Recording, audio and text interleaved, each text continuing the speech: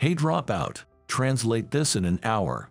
I glanced at the documents handed to me with a mocking laughter. It appeared to be a contract written in French. It might be too hard for you without a college degree, but get it done in less than an hour. Behind those mocking words, I could sense the intent of ridicule, thinking I'd probably fail, and wondering how they could make fun of me if I did. The surrounding coworkers watched the exchange with a mix of sympathy and disbelief. Reading such a document would take less than 3 seconds. As I quickly scanned the content, I was taken aback, because it detailed an unbelievable deal. I've skimmed through it, and this contract is just absurd. What? No way you read that so quickly. Facing his raised angry voice, I calmly pointed out the errors in the documents. My name is Sam. I'm a regular office worker at a certain company. Well, starting today, I'll be working at the New York headquarters. Growing up in a poor family, I started working on the ground at this company right after middle school. Back then, it was just a part-time gig, but eventually, I was hired full-time. My co-workers were kind, and despite my limited formal education, they taught me a lot. From the job itself to math and even languages, I learned a lot on the job. I always believed that what I learned would one day benefit the company and contribute to its growth. With that mindset, the company helped shape me into a respectable professional, recognizing my skills and eventually trusting me with an assignment to an overseas branch. Although my first venture abroad presented numerous challenges, it was rewarding, and I was able to build good relationships with the locals. To be honest, I have been offered higher positions multiple times but always declined because I prioritized hands-on work at the branch. It was a decision many people regretted, but they respected my choice and let me proceed how I saw fit. Thanks to that, our overseas branch got on the right track, generating stable revenue. And so, I've proudly returned to the New York headquarters. Though my departure was bittersweet for many at the branch, I know they've grown enough to run it on their own. Many came to the airport to bid me farewell, bearing loads of gifts and bouquets. I waved back at them. I am heading back to the States and going to serve as a regular worker at the New York headquarters for a while to get accustomed to working there. I've missed my home country and regard my co-workers like family, so I was eagerly anticipating my return. I gazed out of the airplane window, lost in thought. After a long time away, I was excited about returning to the States and to the impressive new building of headquarters. Starting today, this is my workplace. As I looked around the spacious office, Harry gave a brief introduction about me. The co-workers, many of whom I didn't recognize, greeted me with applause. The only familiar face seems to be Harry. For now, I'll be assigned to the sales department where Harry works, to get a grasp of the atmosphere and work routine of the New York headquarters. There's talk about me taking up a significant position later on, but revealing that now might intimidate some co-workers. So, for now, they introduced me as just another co-worker returning from the branch. Starting from today, I look forward to working here. With that greeting, I bowed my head, and the co-workers greeted me with warm applause. I thought this was a great workplace. I never imagined that among the young, motivated co-workers, there would be someone with malicious intent. On the first day, I focused on understanding the workflow, getting to know clients, and familiarizing myself with ongoing contracts. That's when I was introduced to a young man named James, a graduate from a prestigious university, and showing promise as a rookie just a year after joining the company. Nodding in agreement with Harry's words that we both have something to learn from each other, I introduced myself. I'm Sam. Nice to meet you. As I extended my hand for a handshake, after a quick glance, James introduced himself in a somewhat irritated tone. I'm James. Regardless, I was now set to work with James. Thinking back, there was a sense of discomfort from the beginning. Sam, right. Keep it your mind that I'm the senior here, after all. Oh, understood. The moment the department had left, his tone and attitude turned curt. However, I figured for a young and talented guy like him, mentoring a middle-aged man sent over from a branch office must seem like a tedious task, so I decided not to let it bother me. Perhaps I shouldn't have been so accepting of his demeanor. For about the first week, I was able to learn the nature of the job by observing James at work. Since he didn't give me any explicit directions, I assumed it was a learn-by-watching kind of situation. But it seems I was mistaken.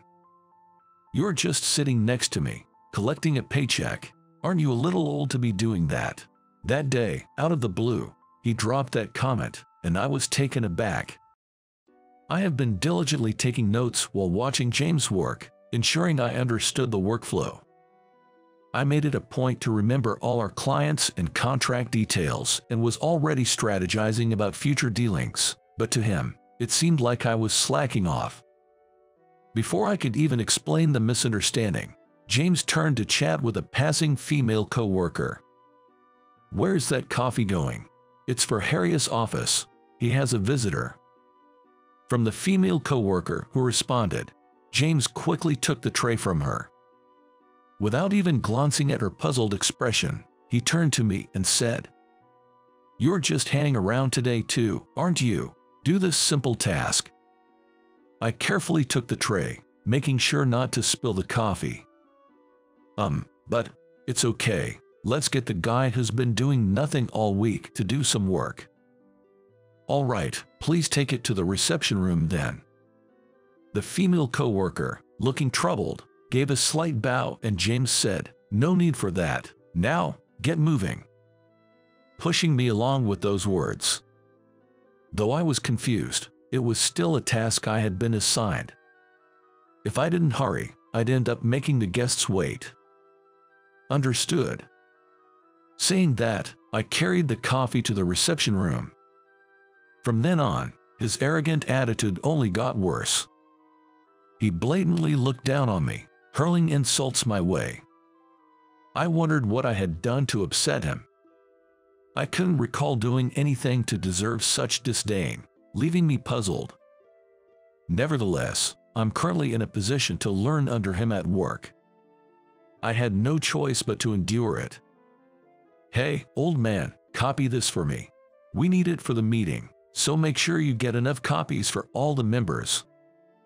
A stack of papers was thrown carelessly at me. As I bent down to pick up the papers I had dropped, I could hear James's mocking voice. Typical old man, so useless. With just those words, he returned to his desk without another glance in my direction. A sympathetic coworker tried to help me, but after getting a sharp look from James, he just said, "Sorry," with a regretful look on his face. "Don't worry about it, it's my job," I replied to the kind coworker while gathering the documents. Afterwards, I made copies for everyone, secured them with paper clips, and made my way to the conference room. "You're late." The moment I entered, I was met with a shout. I thought there was still time before the meeting began. Confused, I distributed the documents to the coworkers. The meeting time was moved up. A female coworker whispered to me. It seemed I hadn't been informed of the change in schedule. Feeling like a small act of malice had pierced my heart, I took my seat. "Why are you sitting? You're not part of this meeting, old man." James's sharp voice echoed throughout the conference room.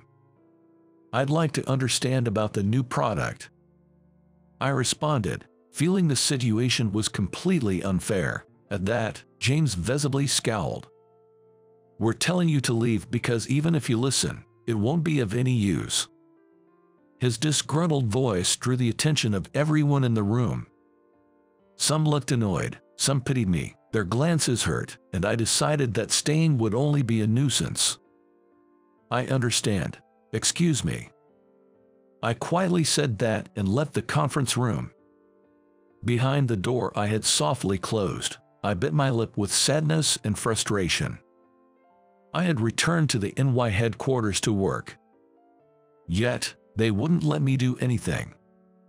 Still, I'm not in a position to defy James right now. Harry told me to learn from him. I don't want to let him down.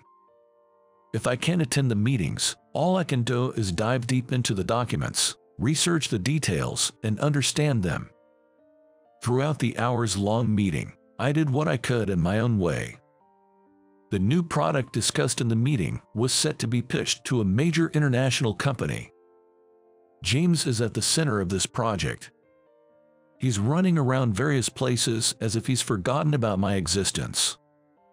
Right now, I'm left behind in the office, sorting and processing the expense documents he told me to handle. Occasionally, there are receipts mixed in that shouldn't be processed as expenses, so I discreetly set them aside for later clarification. I plan to ask about the details later. However, for such a big project, I think James is making too many unilateral decisions. Each time he returns, he gives instructions to the coworkers, but he seems to be the only one who knows the detailed status of things. This way, things that need to be done or networking when he's not around can't be done.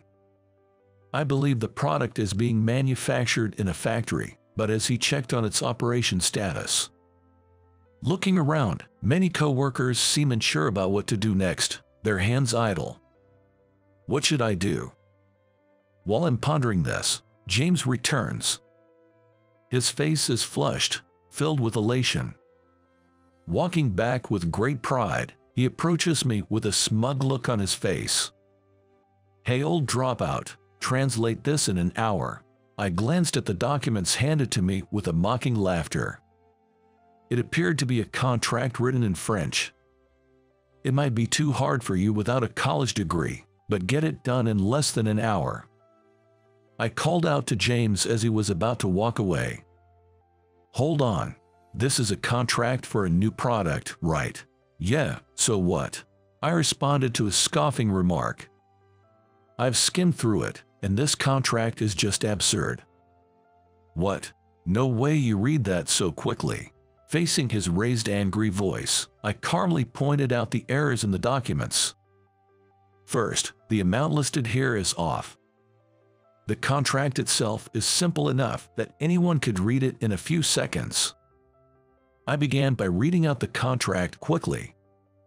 Not just James, but the other co-workers also looked at me in surprise. "The wording seems fine, but this is in Euro notation." What are you talking about? That can't be right." James snatched the contract from me and took another hard look at it. He was visibly shaken by the amount listed. The fact that the amount was sneakily written in small, messy handwriting suggests that the other company is definitely shady. Still, if one were to carefully check, it would be obvious. To begin with, it's clear they're taking us lightly if they think they can pull something like this. Thankfully, the contract hasn't been finalized yet. There's still a chance to fix things. Can someone please call Harry as soon as possible? Whoa, old man, don't go making decisions on your own. I glance at the shouting James and quickly think about my next move. "James, the contract mentions that we need to provide samples before the deal, right?" "Yay, that's right. It's a big deal. That's standard procedure. Have you informed the factory about this?" At my words, James hesitated. Most likely, the factory wasn't informed about the sample provision. Come on, even without saying, we surely have some samples ready, don't we? We can't be sure of how many surplus units we have without checking with the factory. I immediately make a call to the factory. The workers there, surprised by the urgent call from the NY headquarters, promptly connect me to the factory manager, who fortunately was nearby. I quickly brief him on the current situation and check how many samples we can provide. Unfortunately, it wasn't enough to meet the numbers our client had specified. "I know it's a stretch, but can we ramp up production to meet the deadline?" "For you, Sam, we'll make it work. Don't sweat it." The factory manager was willing to cooperate. I felt sorry, but it seemed like we would have to ask the workers for some overtime. Thank you, I really appreciate it. I sent my deepest gratitude to them. Sam, what on earth happened? Harry arrived, and James, pale-faced, pleaded with the director. Director, this guy, he messed with my contract. Everyone present knew that James was the one who initially brought the contract. He probably wasn't aware of the nonsense he was spouting. However, it was clear he was trying to pin his mistake on me. This realization made me profoundly sad. Harry, there were discrepancies in the contract. Here's the translated version. Upon reading the document I handed over, his face changed. If we went through with this deal, our company would suffer immense losses. We haven't finalized the deal yet. I'll contact the client. What do you think you're doing? It's my contract. I'll make the call. James, keep quiet for a moment. Harry sternly interrupted James.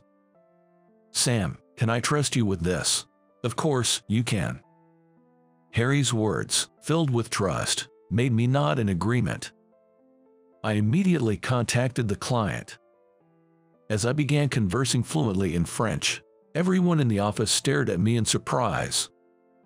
However, I couldn't be concerned with that now. Time was of the essence. I've secured an appointment. I'll head over to their office right away. I'll accompany you. We quickly tidied ourselves up and began preparations to head to the client's office. If that's the case, I'll go too. James tried to persist, but Harry gave him a cold stare. Do you even comprehend the gravity of what you've done? James was at a loss for words, and I said nothing. Now was not the time for that. Leaving a visibly exhausted James behind, we left the office. As a result, we successfully negotiated with the client and managed to make a deal that satisfied both parties. At first, they seemed to look down on us, but when I began speaking in their language, they quickly changed their attitude and engaged in a balanced conversation. It seems they never intended to act so unscrupulously from the beginning. They realized there was an oversight in the contract and mentioned how relieved they were that a competent representative came to rectify it. Apparently, James's French was hard to understand and, to make matters worse, rather self-absorbed. While we do conduct our transactions in English, it's not their native language. That's precisely why one must be cautious with pronunciation and word choice.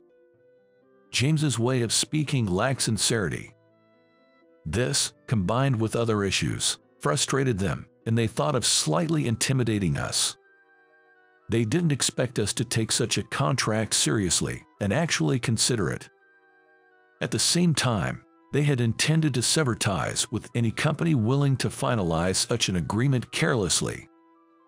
Our newbie, James, was rude, but you guys were also out of line. Upon hearing this, the executives from the client side gave a wry smile and apologized for testing us. Moving forward, I believe we can engage in mutually beneficial transactions. After that, we shook hands, had a friendly chat, and then returned to the New York headquarters. I returned to the New York headquarters and entered the office, which was still buzzing with unease. Soon, flustered co-workers rushed over to me. The contract has been amended to the appropriate amount and will provide the sample products as promised, I informed them. Upon sharing that the director and I had renegotiated the deal, ensuring a positive business relationship in the future, the co-workers collectively sighed in relief and celebrated the good news. Amidst the jubilation, a young man stood alone, glaring at me. It was James. What the hell, man? You stole my thunder. Cold stares surrounded the yelling James. James, do you realize how much trouble you've caused everyone this time? As I questioned him calmly, it seemed to strike a nerve, and he started ranting like a tantruming child. Why should I care? If everyone had listened to me, everything would have gone smoothly. I did nothing wrong. Everything would have been fine without your meddling. I'm not at fault. Definitely not at fault." With each of his outbursts, the atmosphere grew colder. And it seems my patience had reached its limit. Enough is enough. My voice echoed throughout the office. You should be ashamed, being an adult and not being able to accept your own mistakes. Quietly, yet with stern authority, I addressed him. James stood there, lost for words. The coworkers just stared at me with shock, while Harry gave a wry smile. This could have been avoided if you haven't acted on your own. There's nobody else here competent enough except me. No one paid heed to James's lone outburst.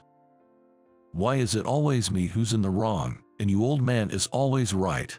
My name is Sam, so do not call me old man. I replied firmly. You've never once called me by my name, have you? Why would I? Someone like you doesn't deserve that kind of respect.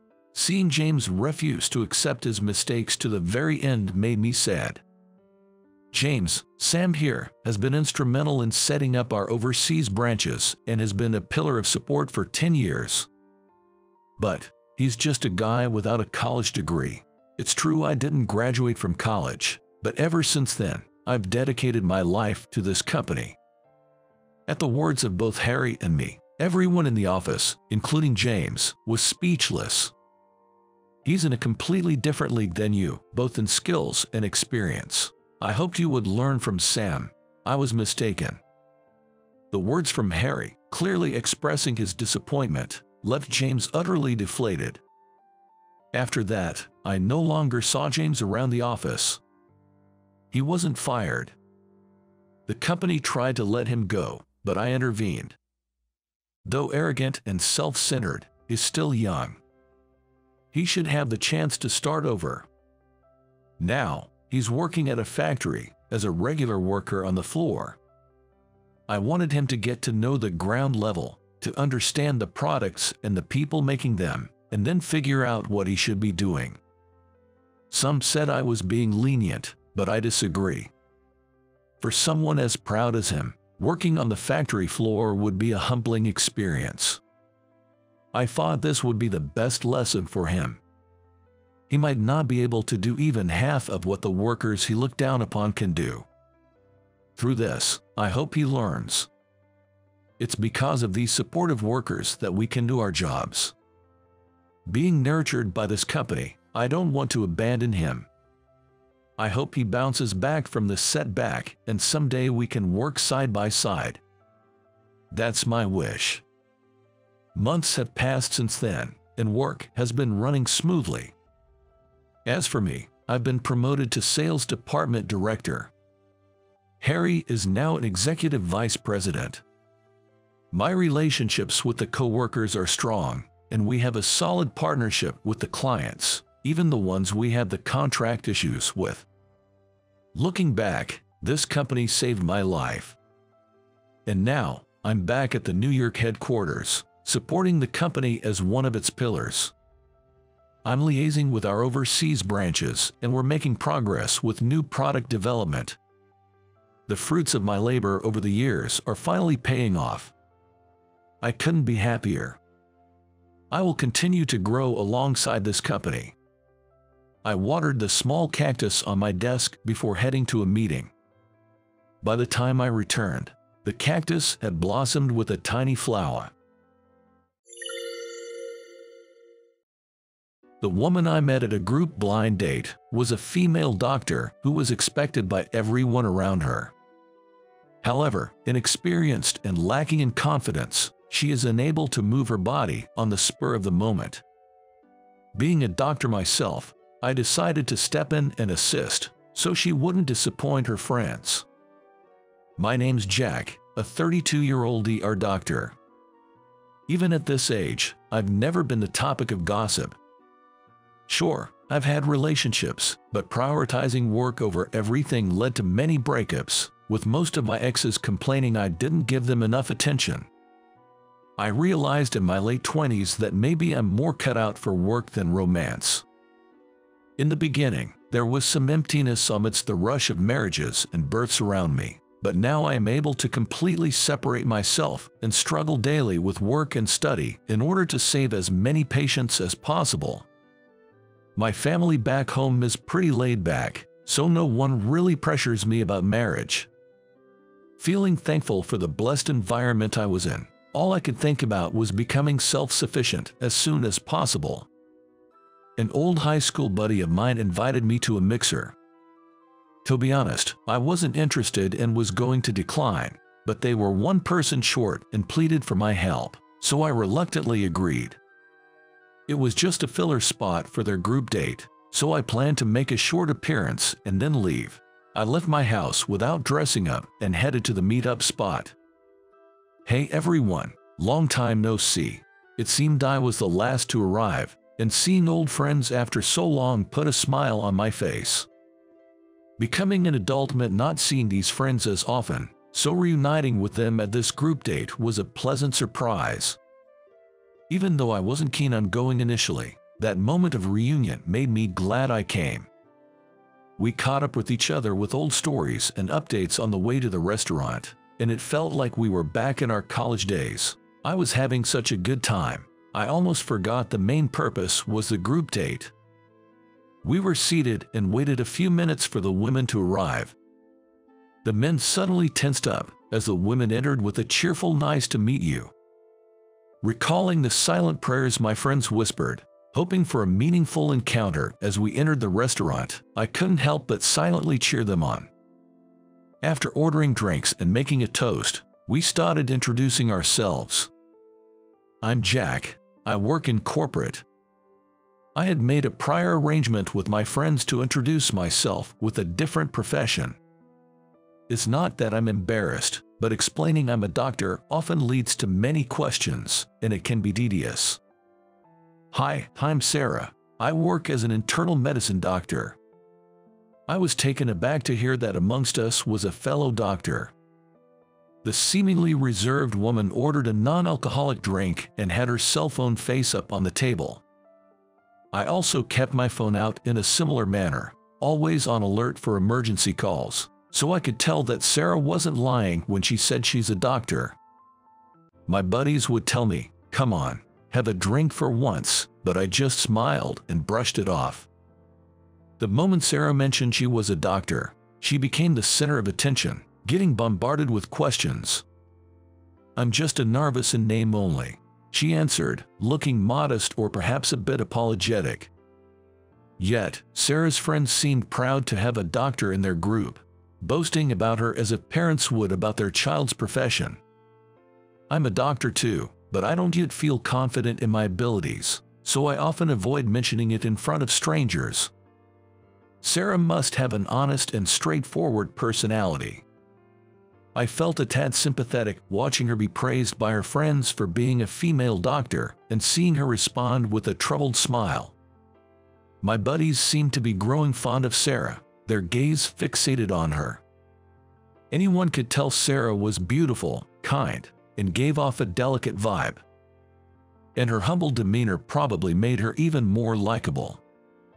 I wasn't drawn to her romantically, but I felt a kinship with her as a fellow doctor. Many female doctors at my workplace were strong-willed, had a high society vibe, and were quite snobbish. My alma mater was a state university in a place like Idaho, but my current hospital is affiliated with a private medical college, so there are many young female doctors.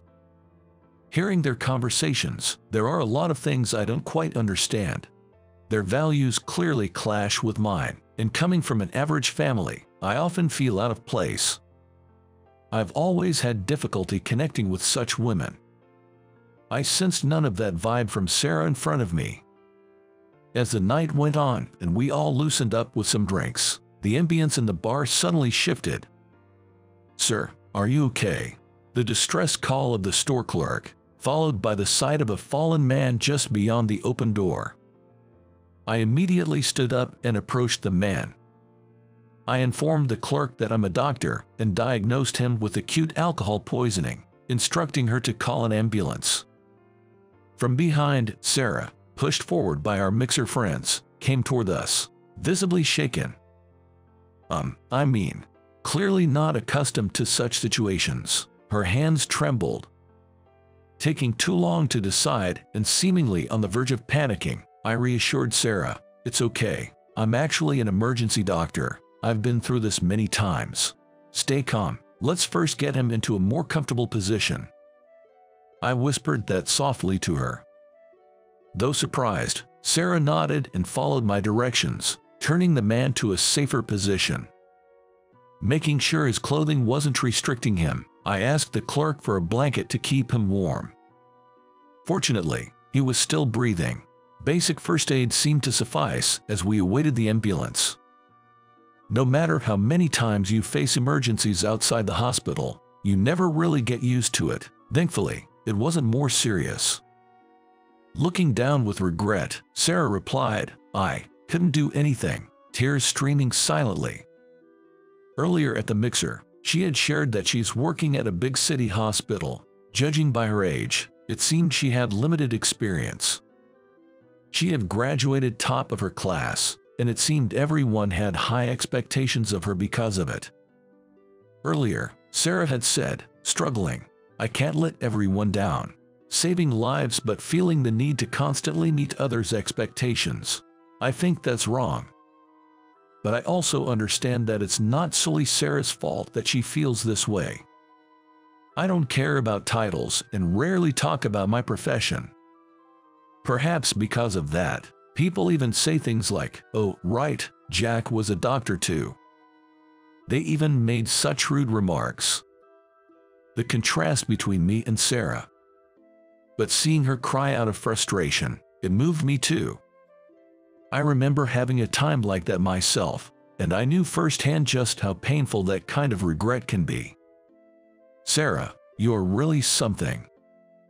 After the man was taken away in an ambulance, Sarah hesitantly began to speak to the friends who had rushed over. "I didn't really. Thanks to your precise instructions, he was saved." She was about to say she hadn't done anything, and I interrupted her and looked up to meet the surprised eyes of Sarah. Her friends were hugging her, saying, "You did great." Sarah looked at me as if asking why, but I figured she just didn't want to let her friends down. From Sarah's bag, a medical reference book was peeking out. Despite being a newly published edition, it was tattered and full of sticky notes. She must be putting in an immeasurable amount of effort. It might just be me being pretentious, but hard work is always rewarded. That's why I hope she doesn't get disheartened now. There will be many more setbacks in the future. But I thought that right now, she doesn't need to bear the guilt of letting her friends down. And the mixer ended after the incidents during the first round. I was relieved I didn't have to think of an excuse for not attending the second round. As I was about to head home with other things on my mind, a timid-looking Sarah approached me, saying, "Jack, please wait." When I asked her what was up, she bowed and thanked me. "Would you mind sharing your contact information? I'd like to stay connected, both as friends and fellow doctors." She offered her phone, looking expectant, and I couldn't help but find her endearing. "Here's my number." "Thank you." When I displayed my number, Sarah registered it with a happy look. After exchanging contact information, she waved and went back to join her group of friends. The ladies were planning a sleepover and mentioned they were heading out for some shopping. My buddies and I decided to hit a bar we know and have another drink. Being the usual non-drinker, I was sober and stared at my phone screen. I received a message from Sarah. She simply said, "Thank you." I replied simply, "You're welcome," and hit send. It seemed that Sarah wasn't great at communication either. That was the end of our message exchange for the moment. Afterwards, we exchanged messages a few times a week, sharing trivial things like how beautiful the sky looked today or that a flower she was growing had bloomed. In our exchanges, we never made plans to go out, but rather shared random thoughts, forming an oddly comfortable bond. Still, I found our little chats comforting. We both have a lot to learn. We're both busy anyway, both of us needing to practice and learn from experience. Too much communication can be draining. From time to time, I looked forward to messages from Sarah like, "Let's keep it up," or "Good job today." I realized I had feelings for her 6 months after we first met. Sarah was driven by her past experiences, always studying and attending various trainings to become a doctor who can save lives under any circumstances. I had busy days juggling work and studies too, but I always made sure to get enough sleep and took breaks when I needed to. Sarah, always being so hard on herself, seemed to push through without taking much time to rest. Every now and then, when she'd call and share how she had learned something new, I'd feel genuinely impressed and wanted to support her. It's tough, but it's fun. I feel like I'm finally on my path and I want to become better every day. Hearing her laugh while saying those words, I was sure of my feelings for her. I think I had these feelings for a while, but it took me some time to recognize them. Finally acknowledging my feelings, I decided to ask Sarah out. "Sarah, when's your next day off?" "Next Thursday." Luckily, our days off matched, so I smoothly brought up the idea of a date. She happily accepted, and I began planning our date. We'd exchanged messages and calls but hadn't met since the day of our initial encounter. Our second meeting in total. But I had decided that on this date, I'd confess my feelings. I knew we both had busy schedules, and it was uncertain when we can meet next. To make my confession successful, I needed the perfect date plan. Then, one night while on duty, an emergency case came in. I quickly assessed the situation, giving directions to the nurse, and rushed to the emergency entrance. The ambulance arrived, and the emergency patient was brought out. With the patient was Sarah, her white knit stained with blood. A man in his 30s collided with an oncoming vehicle while riding his motorcycle. He was unconscious and in critical condition, so we administered CPR and applied emergency bleeding control. While pushing the stretcher together, Sarah explained the situation and the actions taken. "I understand. I'll take it from here." I immediately went into the treatment room and hurriedly administered care, cleaning and stitching the wound, ensuring no damage to the brain. After contacting the patient's family, I finished the treatment. Thanks to the excellent first aid provided, though the injuries were visible, they weren't critical. When I left the treatment room, waiting there was Sarah. "The first aid treatment you gave was perfect and really helped the patient. The patient's life is in no danger," I said, bowing my head in gratitude. Seemingly relieved, Sarah slumped down, saying, "I'm so glad," and tears of relief flowed. After work, I went shopping and saw an accident outside the supermarket. I didn't know what to do at first, but before I realized it, my body just moved on its own. She was scared, but she said she had been reminding herself of why she had been training all this time.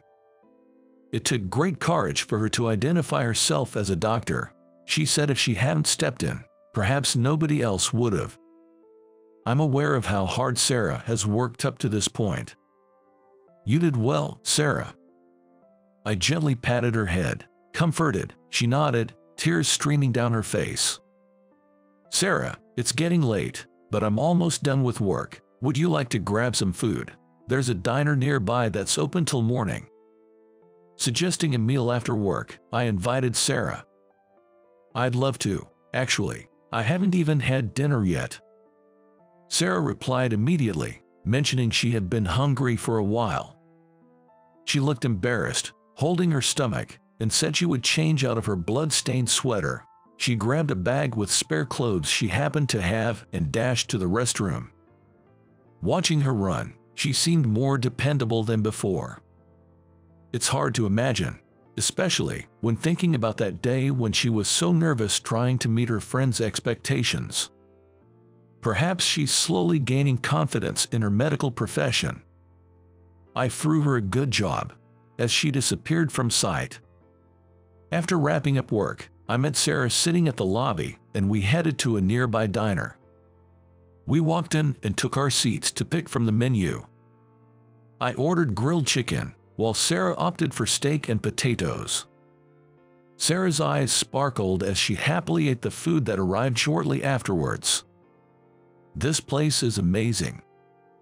Seeing her so pleased, I was glad I brought her here. Before I realized, I was confessing my feelings to her. "Sarah, I like you." Well, she stopped eating, taken aback by the sudden confession.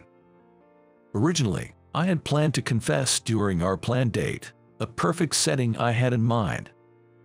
I was equally startled, wondering why I had blurted it out now. But what's said is said. Now I had to convey my true feelings.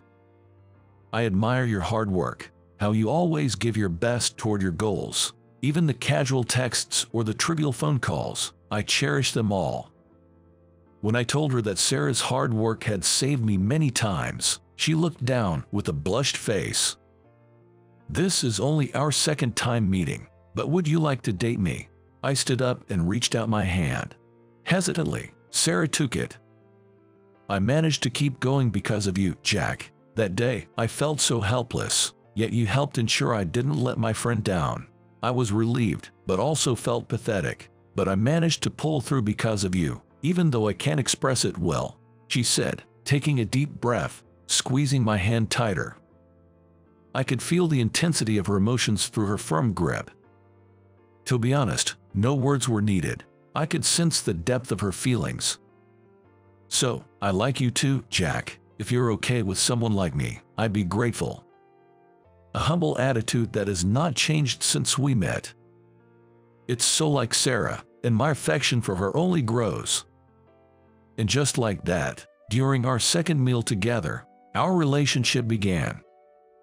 Despite our busy schedules, we made time for each other, going on numerous dates. Sarah always said she needed more experience and knowledge, pushing herself harder every day. Inspired by her, I've been attending more training sessions and studying every day. I was worried I might make her feel lonely like in my past relationships, but surprisingly, Sarah isn't the type to feel left out easily. We've had a smooth relationship for 2 years now. Even with our busy lives, Sarah is always by my side. The confession plan I had in mind that day didn't work out, but unexpectedly, we ended up being mutually in love. Now, Sarah and I are married and living together. Sarah is expecting a child, adding more joy to our future. Both of us, with our undying passion for our careers, continue to push and inspire each other every day. After her maternity leave, Sarah's considering switching from internal medicine to emergency medicine. I used to immerse myself in work, thinking I wasn't cut out for love, but now, meeting someone with whom I can share happiness and grow together feels like the greatest blessing in life. I'm determined to work hard to protect this happiness in the future.